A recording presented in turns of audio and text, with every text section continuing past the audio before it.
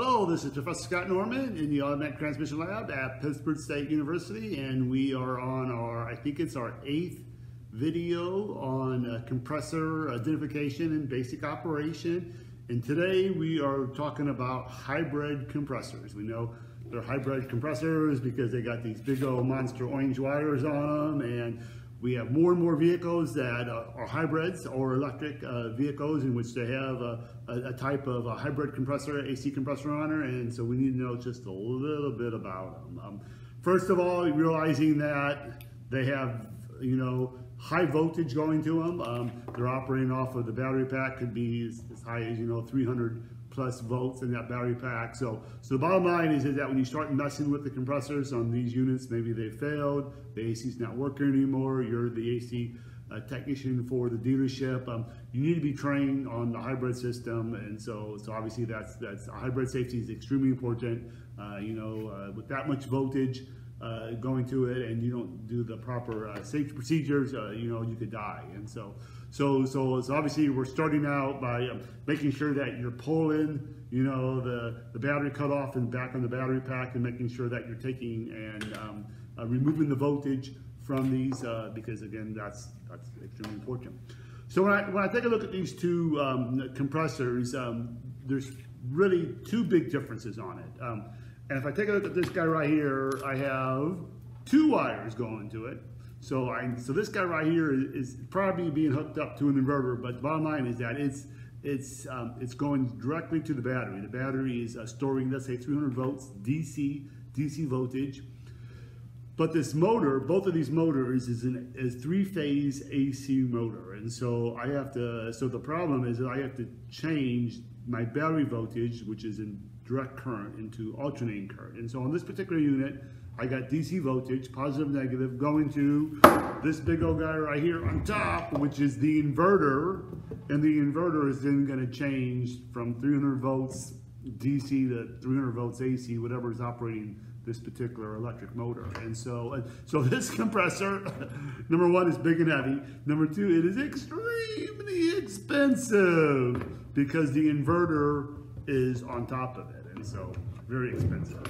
You have some wires going to this. My guess is that you got yourself some CAN bus wires that this module is communicating to other modules to determine at what speed I want to control this motor. So what's nice about having electric motors as for your AC system is I could turn that at any speed I want to. So they are variable displacement. So that's kind of fun. I could turn it slowly on a mild day. I could turn it very fast on a very hot day. This compressor right here is a lot lighter. It's a lot more smaller, probably a little bit less expensive. But the difference is that it has 3 wires going to it instead of 2 wires. And so this guy right here is hooked up to an inverter. So your 300 volt battery pack, those 2 wires are going to go to an inverter, and the inverter somewhere else on the vehicle is going to control the speed of this 3-phase electric motor by oscillating the voltage on those 3 wires, and so the controller for this is somewhere else. And so the deal is that this makes this style of compressor a lot smaller, easier to move around, but a lot less expensive. Now, what's unique about these compressors is that on both of them, the suction port is coming in at the back and the discharge port is going to be up front. So we're using the refrigerant to go through the electric motor. The electric motor on both of these are going to be in the back. So the electric motor is here and the electric motor is here. And then in the front is where the compressor is. So the compressor is right there. I can see it right there.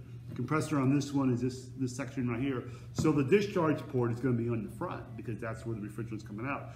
So since we're using the refrigerant, we're bringing in a vapor cold refrigerant going through the electric motor, the 3-phase electric motor.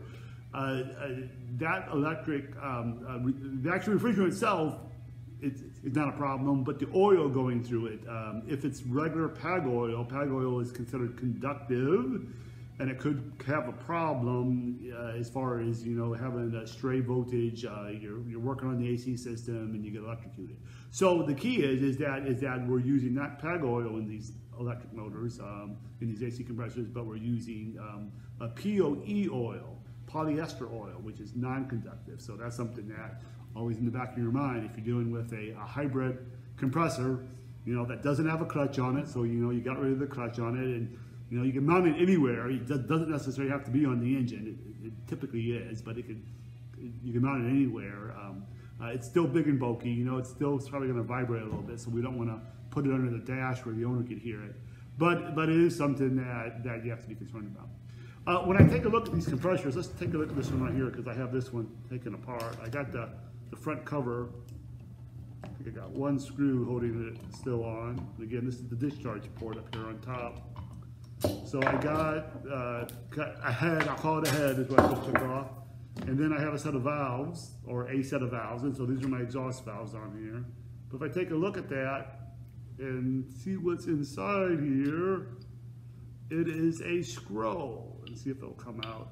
Now obviously if I took it apart, I gotta make sure that I put it back together the right way, because if I misindex it, it's not gonna work. But if I pull this apart, and do that, you can see that you have your scroll. And so electric compressors, okay, hybrid compressors are a scroll compressor. So I could spin this scroll, and it's not spinning it, it oscillates it. We did that in the other video.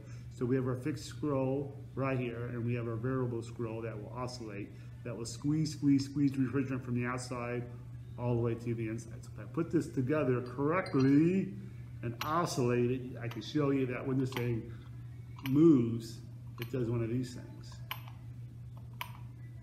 I don't know if I'm spinning it the right way or not, but it's going to push it, the refrigerant from the outside to the inside. And that's what it does, is that it does one of these things right here. So the electric motor, which I can't really get to the electric motor, they make it where the electric motor is, it looks like it's in there pretty good, that I can't really get to it at all. But the electric motor itself, when it rotates and moves, it's going to move this cam, which is going to, again, oscillate the movable scroll. And so that's just a basic coverage of the compressor. See if there's anything else on here. Oh, I do have a blow-off valve right there, you know, on the head. So, you know, if pressure gets above 500 pounds of pressure, it's going to allow the refrigerant to escape. So I have that there as a notable item on there. And that's all I see on it. So there you go. This is Scott Norman. If you're looking for more educational automotive videos, just take a look at my Professor Pentane YouTube channel. You could also follow me on Facebook. And I have a webpage. Just look for Professor Pentane. Thank you very much. You guys have a good day.